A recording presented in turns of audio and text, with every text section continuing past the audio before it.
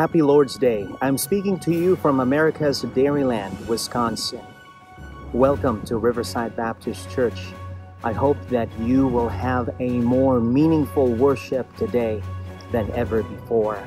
Church, I just wanted to say hello and encourage you with the words of the Apostle Paul, which says, "Therefore, my beloved brethren, be ye steadfast, unmovable, always abounding in the work of the Lord, for as much as you know that your labor is not in vain in the Lord." And your labor is not in vain. Your labor and prayer for me is not in vain. The Lord has given us here a tremendous opportunity to minister to the soldiers here. And so thank you for those of you who are praying. And happy Lord's Day again. And I'll see you soon. Bye-bye.